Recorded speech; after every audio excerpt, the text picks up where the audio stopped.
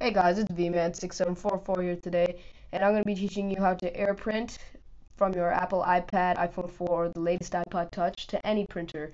As of now, Apple has only enabled this to a few printers, but with this new software called AirPrint Activator, you can do it to any printer. So to get this free software, just open up your browser, and on Google, just type in AirPrint Activator. I will also have the link in the description, so if you'd like to use that, you can go ahead and do that. And click the second one down, AirPrint Activator version 2.0 by NetPuting. And on that page, scroll down just a little bit, and there should be two links, one for Intel-based Macs and one for PowerPC-based Macs. So you can download whatever one that you'd like, and once you have that done, open up AirPrint Activator. And the window should pop up like this.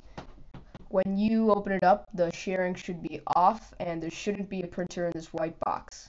So if you'd like to put your printer or printers in that box, go to your system preferences and go to the print and scan settings. And here, this share printer on the network should be checked off, and the sharing preferences, on your sharing preferences, printer sharing should be checkmarked. And always remember to lock your changes in your system preferences, otherwise they will not save.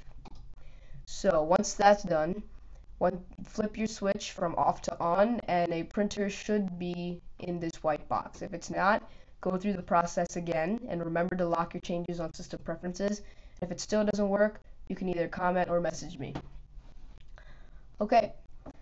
Thanks for watching. Please comment and subscribe, and just message me if you have any problems. Thank you.